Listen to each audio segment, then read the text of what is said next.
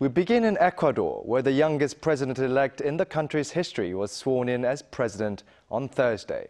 The 35-year-old Daniel Noboa, a millionaire heir to a banana trade empire and an unexperienced politician, is set to serve only 18 months in his role, the remaining term of his predecessor Guillermo Lasso.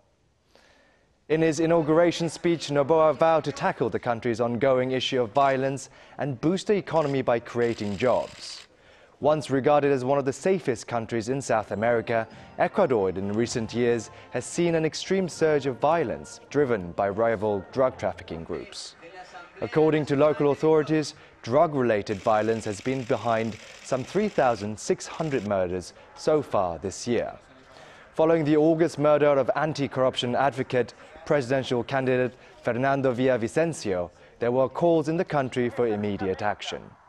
An early election was held in October as Ecuador's previous president dissolved the country's legislature to dodge an impeachment vote back in May.